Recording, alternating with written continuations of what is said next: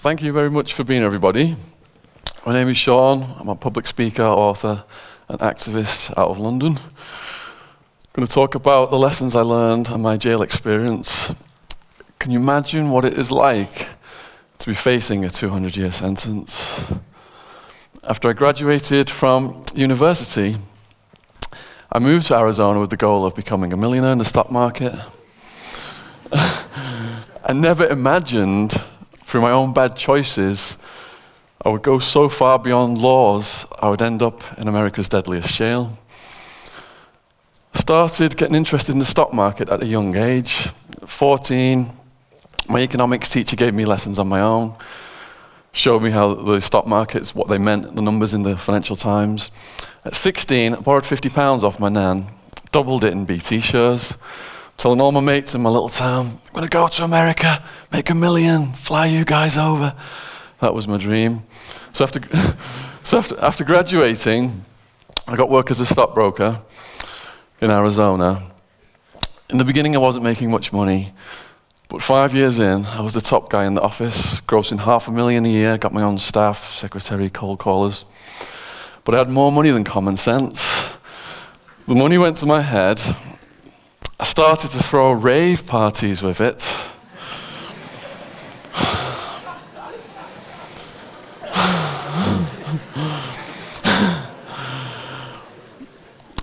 And this is where I started to go beyond laws now.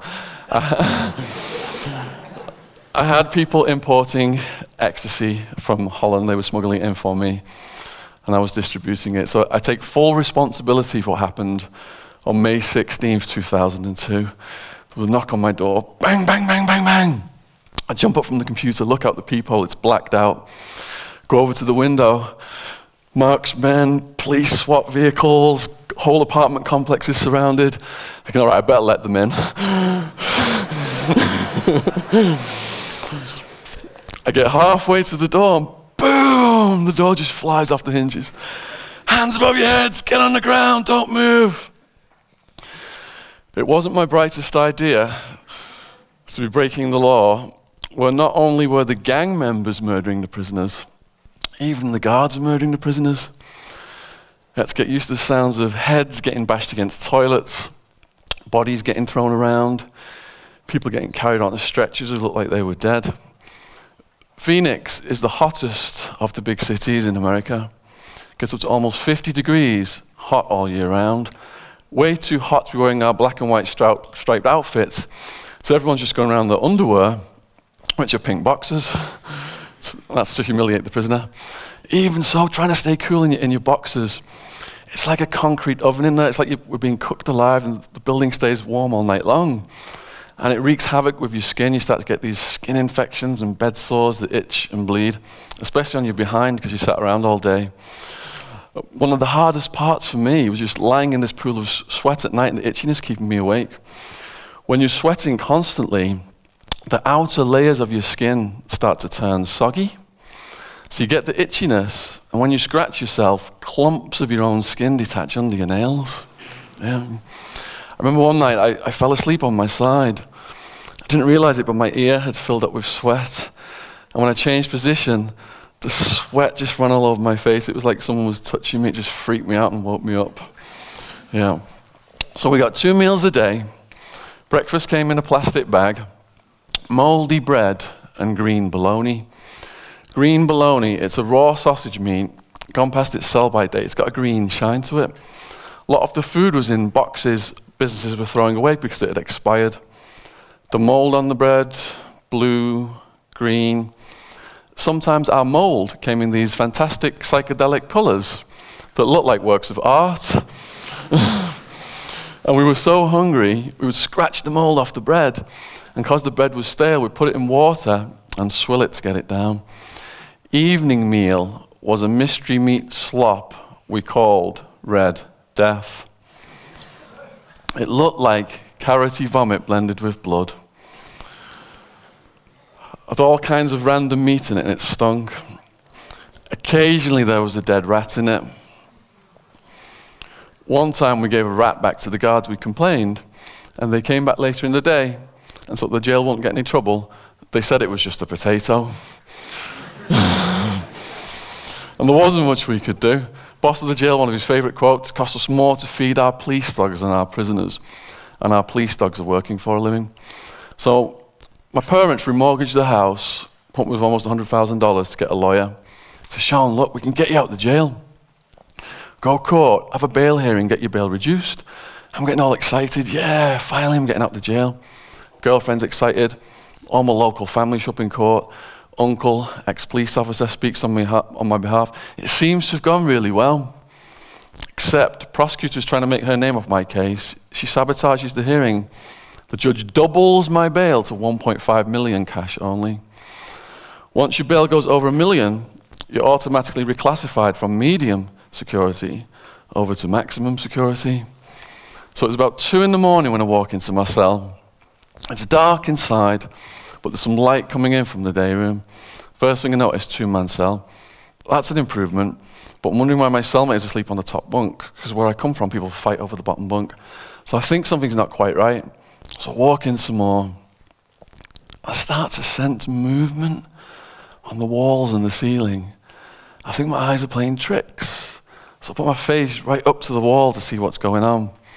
And it's covered in these guys.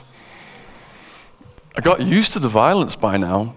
Trying to get sleep with these crawling on me gave me a nervous breakdown. I had to get put on medication. 8 at night is lockdown. 10 is lights out. They know when the lights are about to go out. They start lining up in the cracks in the walls in this old building, doing this little movement with the antennae sticking out, like an army waiting to invade. As soon as the lights go out, they just flood the room. Now you've got a choice. You wrap a sheet around you, so you look like the mummy, leave a breathing hole. It does keep them off you, but the sheet traps the heat to your body. And like I mentioned earlier, you've got all these bleeding and itching, skin infections and bed sores. The trapped heat makes it so unbearably itchy you can't possibly sleep. So you end up just throwing the sheet off and letting them crawl on you. Fortunately, they don't bite. They start out tickling your feet, limbs, palms of your hands. To this day, if anyone tickles my hands, I flinch, because I woke up so many nights with them tickling my hands. They try to get in your ears to eat your earwax. It's like honey to them. Is anyone in here asthmatic? Anyone with asthma? Okay, well check this story out. I had a neighbor, in maximum security who's asthmatic. Wakes up one morning, out of breath, grabs his inhaler, takes a blast, shoots a live cockroach inside himself.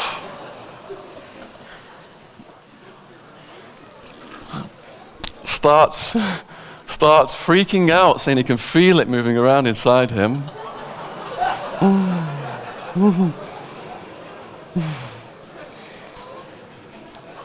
Throws up, and his stomach contents come out, but somehow the insect is stuck inside him and it won't come out. Even in the daytime, there were so many, the prisoners were doing cockroach races, gambling on the winner.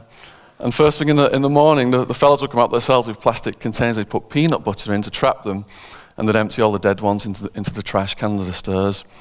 It didn't matter how many we killed. They owned the building.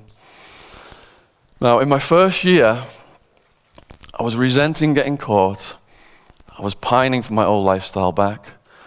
I was still attached to material things. But in the second year, the prosecutor said, every time you spoke about drugs on the phone carries 5 to 10 years. You've got 20 plus charges. If you go to trial and lose, we're going to stack all those charges up to a maximum 200-year sentence. The prospect of getting a 200-year sentence pushed me to the brink of suicidal insanity. I couldn't sleep with the cockroaches crawling on me.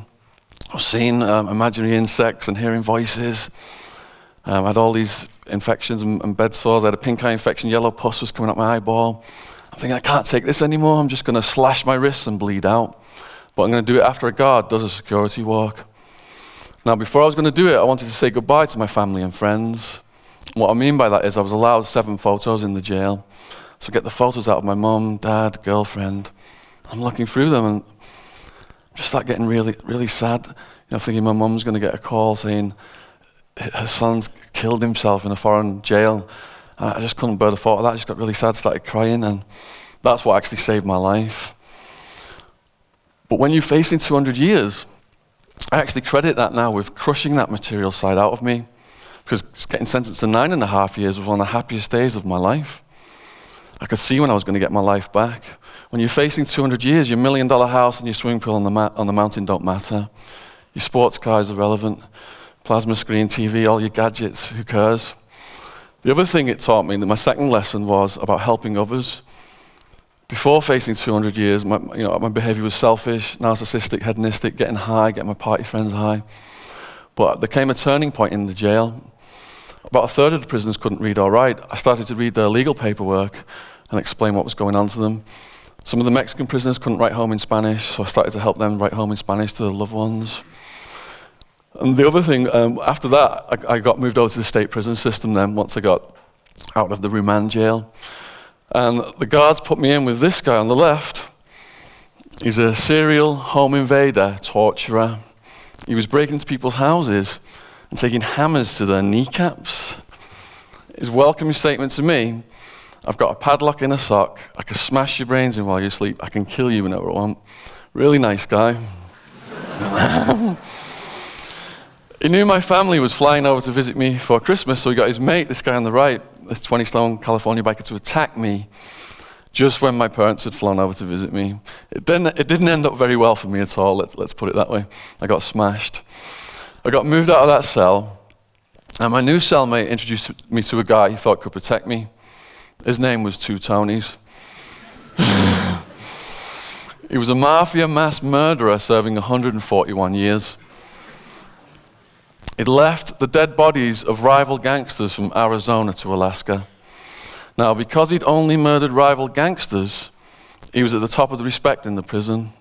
So once he took me under his wing, I never got smashed again. He was looking for someone to write his life story. He called me his official biographer.